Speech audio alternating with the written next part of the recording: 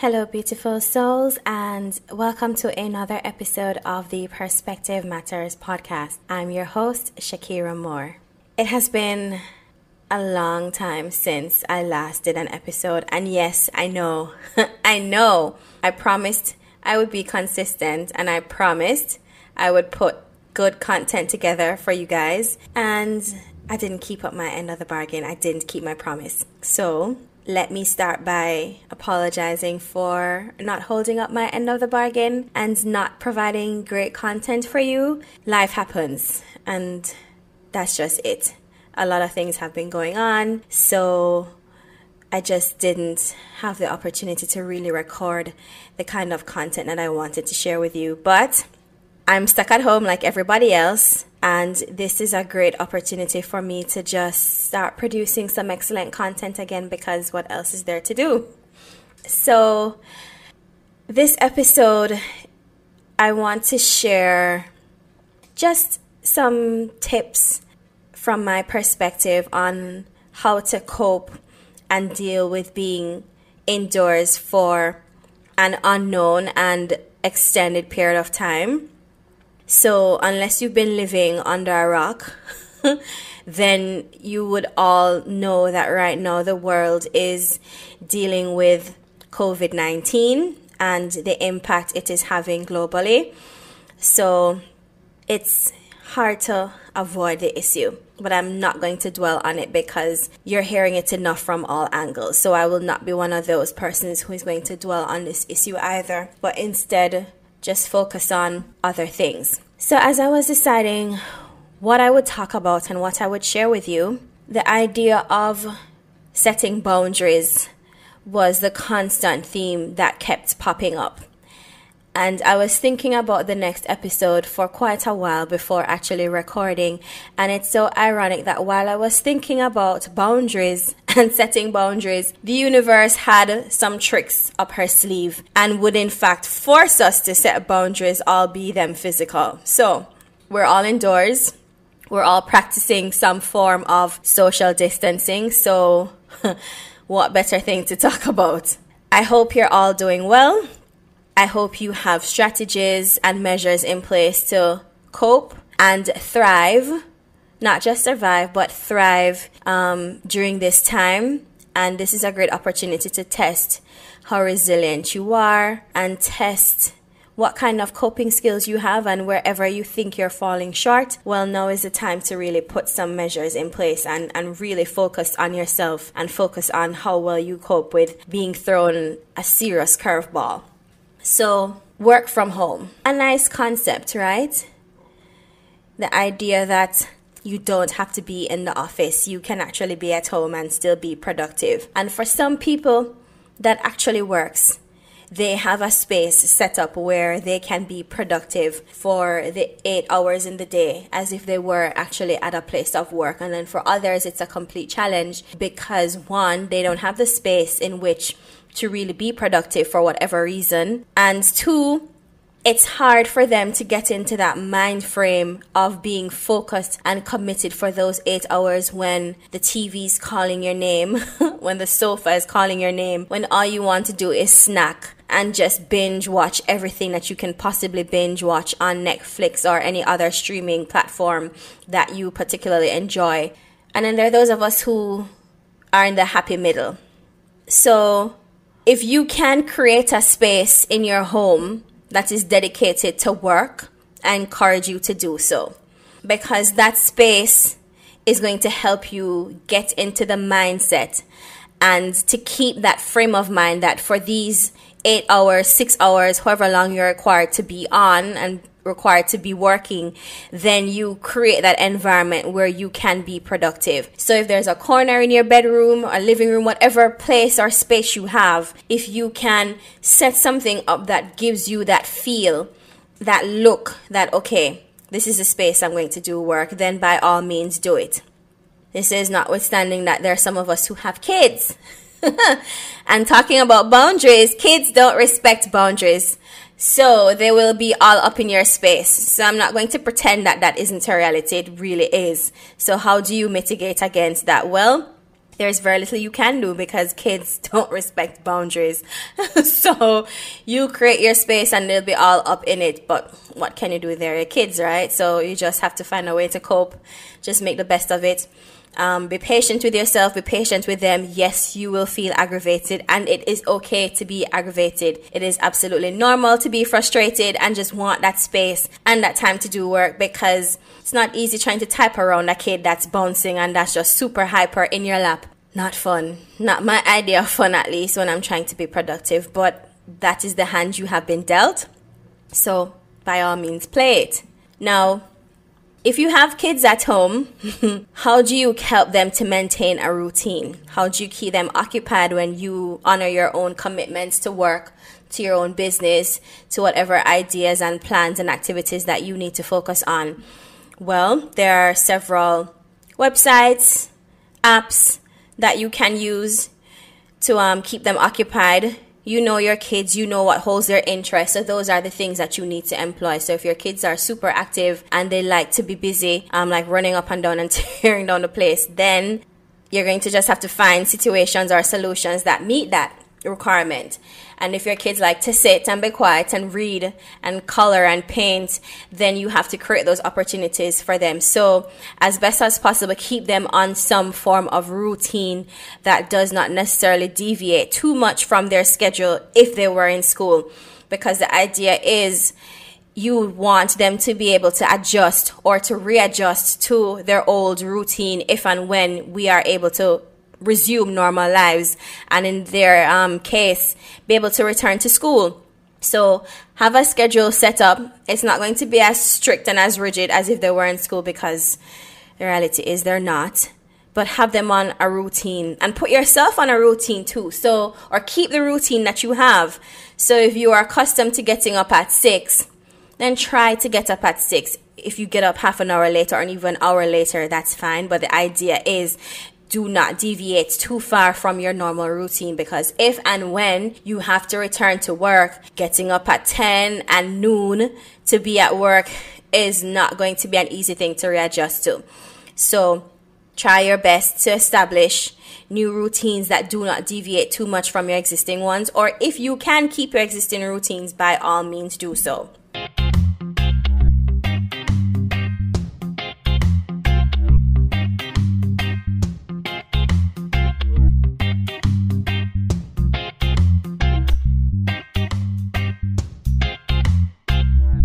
Virtual game nights, virtual meetups. So we're all indoors, but we still have to be social, because that's who we are as humans. We are social creatures. We absolutely need that interaction. So what are the opportunities available for us to do or get-togethers, and for us to actually interact with friends, colleagues, loved ones, whoever? There are a couple websites that allow you to host games nights. There are some that are better than others. So the ones that will work for you, you'll just have to determine purely by trial and error. So there is one that my colleagues and I tried just recently that worked, is the website called daunting.io.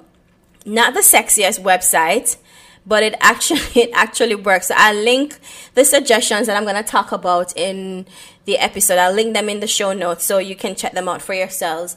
So this site actually allows you to draw, and then everybody else in the room, quotes using air quotes here, in the room, to guess what it is you're trying to draw. It's not a private room, so you will find random people popping in, but as long as they aren't weird, it's fine. Kind of reminds me of the good old chat room days. Yes, I'm dating myself. Chat rooms, what is that? Google it. But this website kind of reminds me of the good old chat room days. But it's a fun activity to do. It's interesting to try and replicate whatever word you're given to draw with the mouse. So if you're good at paint, you will excel. If you are not good at paint, then this game will be hard. But it's all in fun. So I would suggest hosting like a games night with your team, with your colleagues, with whoever, and then see whether or not you have a budding artist within you. There are other websites I would suggest you check out. to see if they have value to you and to your family. So for kids, if you have kids and they need to be kept occupied, depending on their age, then abcmouse.com might be a good website for you to check out. So I think that site ranges from 2 to 8. So if your kids fall within that bracket, then I would suggest you give that a go if you're not already subscribed. They have several different games and activities that focus not just on the math and the sciences, but the humanities, and just a fun way for kids to learn and to develop cognitive skills and just to keep them entertained and occupied. So I would suggest you check that website out. And again, I will link it in the show notes. If your children like books and they may not always be able to keep still, then I would suggest that you try Audible for Kids.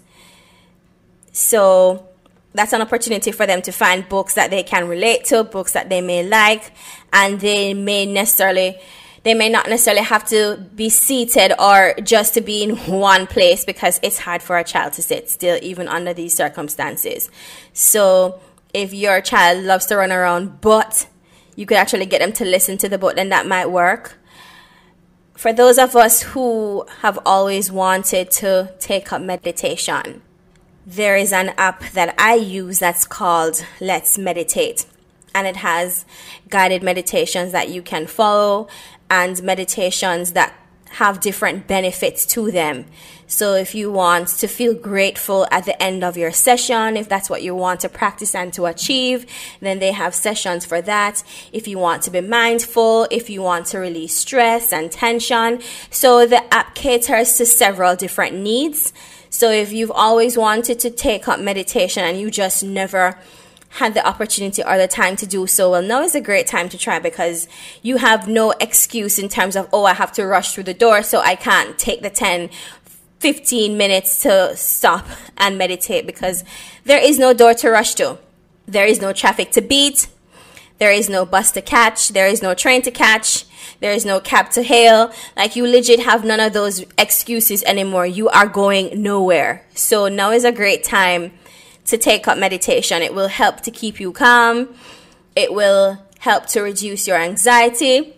It will help to keep you focused and mindful as you continue to go through this new experience where you're required to stay indoors for a significant period of time.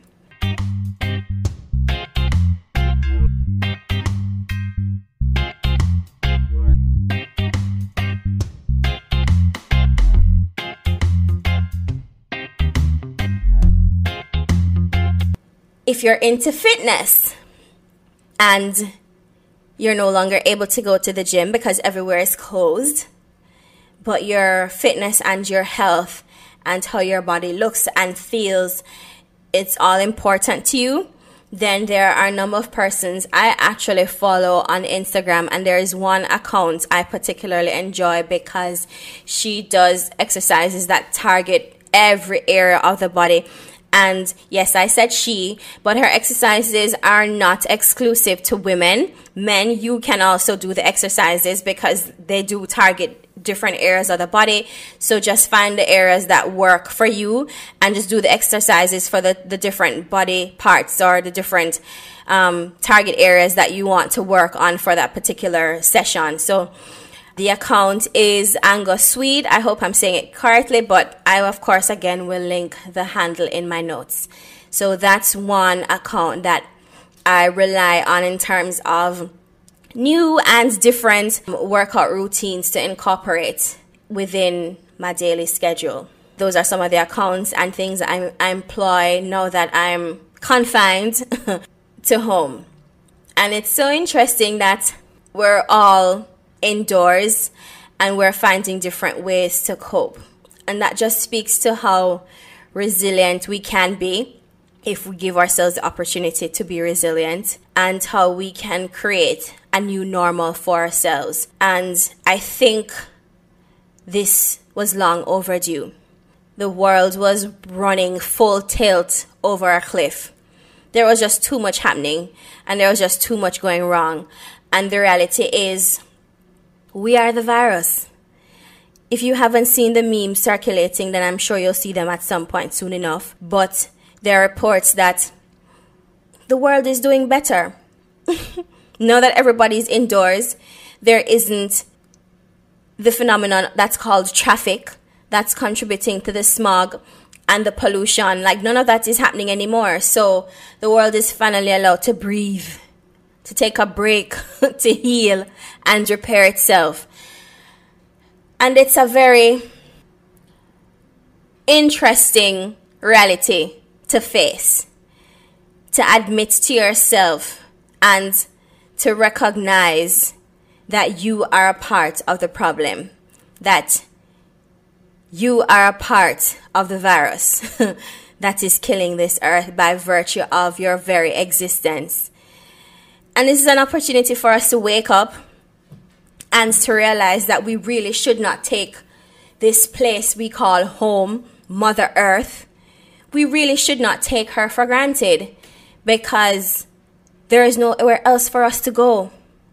I don't know how far the scientists are in terms of being able to maintain life on Mars, if that is even a thing, and I suspect it is. I don't know how far we are from that, and the resources that are required for us to be able to replicate life on Mars as if we were on Earth. But this is home. This is where we call home. And if we care about home, then we have to take care of it. We have to take care of her. So my hope is, coming out of this situation, or love for planet Earth, or sense of how small we are in the grand scheme of things, how insignificant we are in the grand scheme of things, will help to fuel significant changes in our life, i.e. recycling. That goes a far way in protecting the earth. It is mind-blowing the volume of plastic that is dumped in our oceans daily. It really is mind-blowing. And for every juice or for every CPG that you purchase, for every consumer packaged good that you purchase, you're a part of the problem. I'm a part of the problem. We're all a part of the problem. So we need to come up with ways and means to reduce this problem. Recycling, using the plastic and repurposing it for other useful means.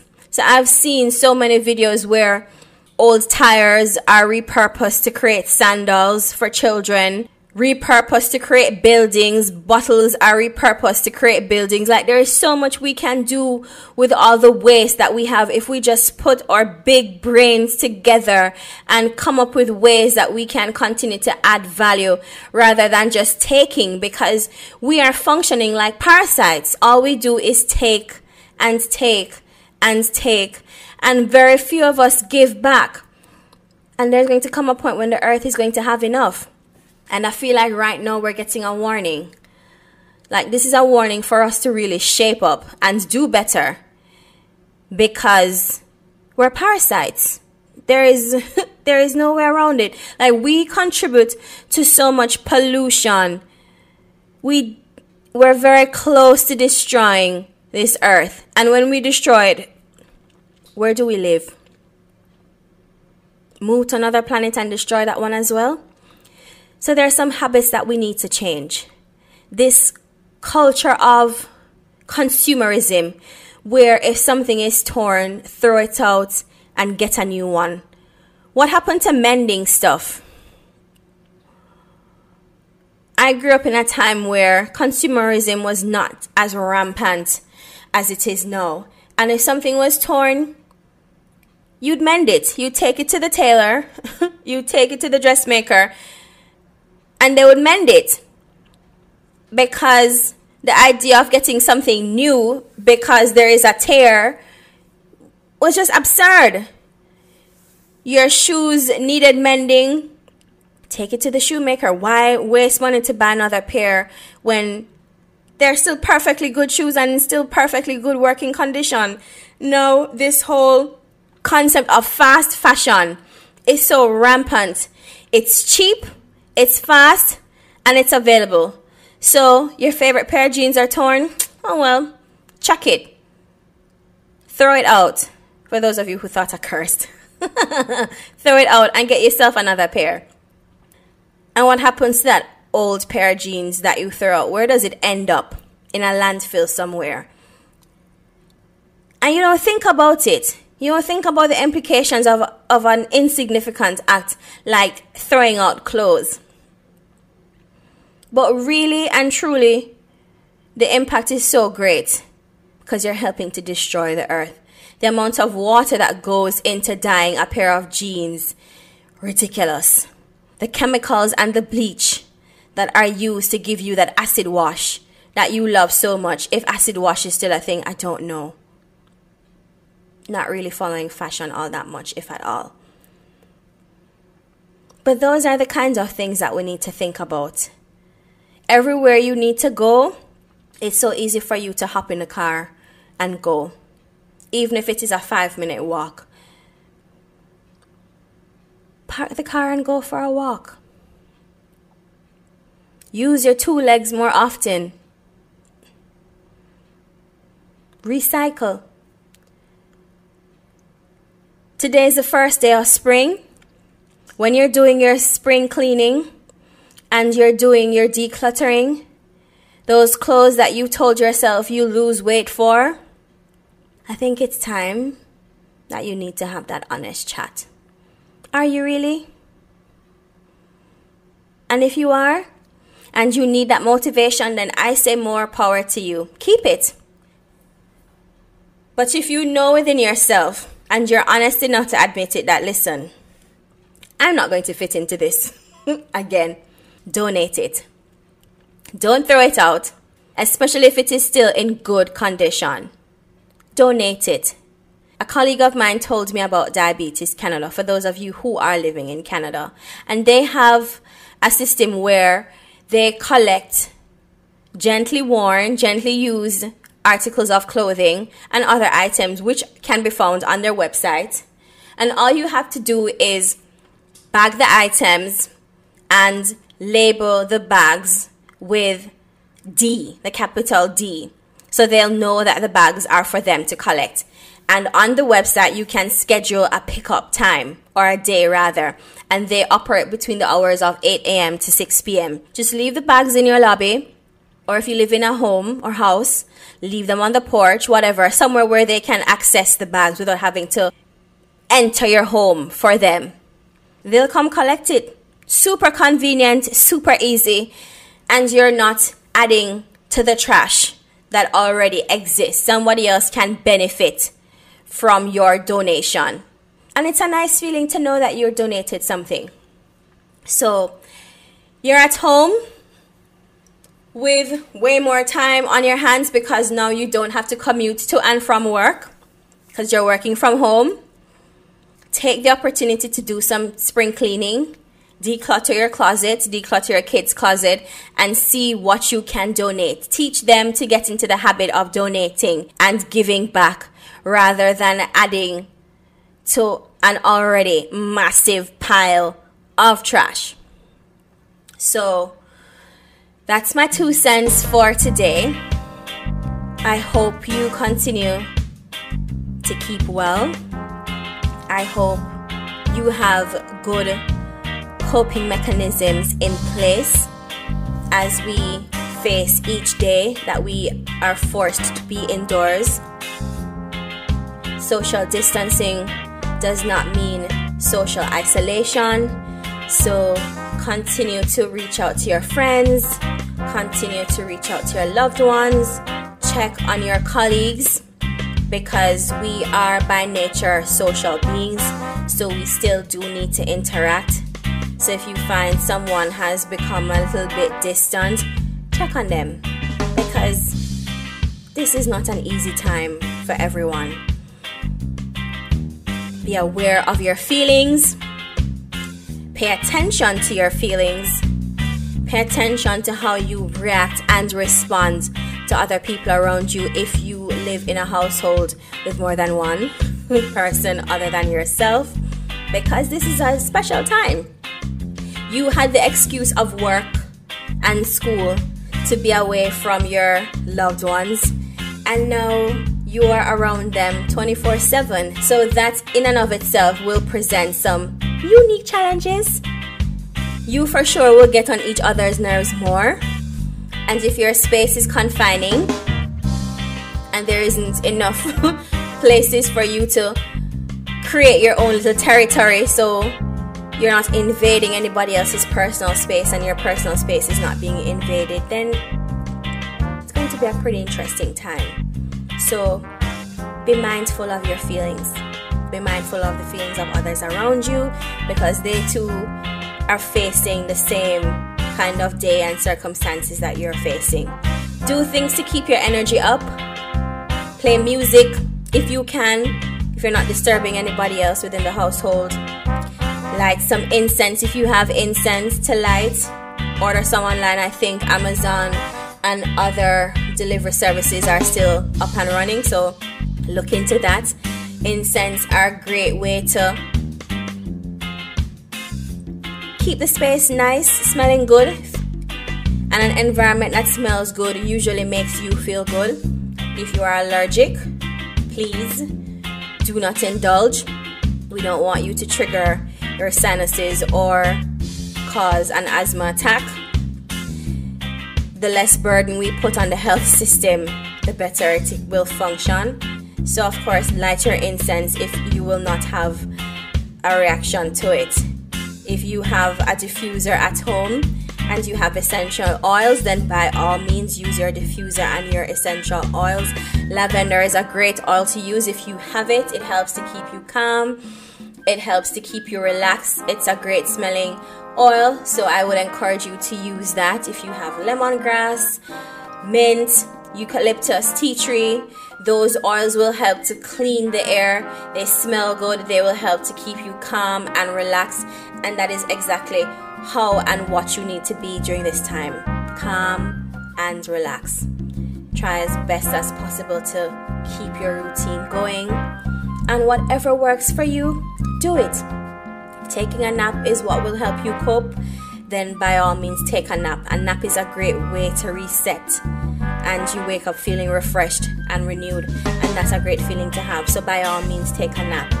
Dance if you need to. If you need to snack, then that may require you exercising some self-control, and if you have none, then be prepared to deal with the repercussions of not being able to fit into any of your clothes when you're required to go back to work. So think about the consequences of your actions as well in that regard.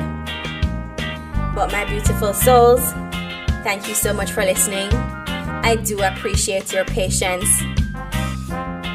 It's been a while since I've been on, and I will silently promise you and myself that I will be consistent in producing great content for you. I have no more excuses. I have nowhere to go. I have no place to be. So I will for sure be working on delivering great content for you. And I really do want to talk about boundaries in the next episode. So I will sit with that one some more, because now that you're forced to be in the same space with people, how do you maintain those boundaries? So I think that's what we'll talk about in the next episode. So thank you so much for listening. It was my pleasure sharing with you. And until next time, remember, there are two sides to every coin. Just flip it to get the full view. Catch you next week. Bye.